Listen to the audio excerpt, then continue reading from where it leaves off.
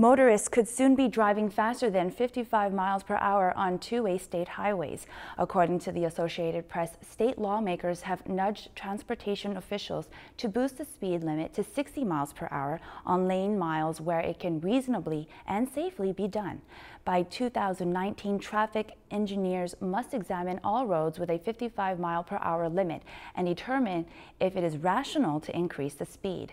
Proponents say drivers are already driving above the speed limit on wide open stretches, but others say that same self-allowance will push speeds well beyond 60 and pose safety hazards.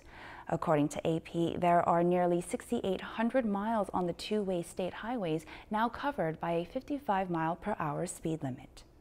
If you've enjoyed this segment of Lakeland News, please consider making a tax-deductible contribution to Lakeland Public Television.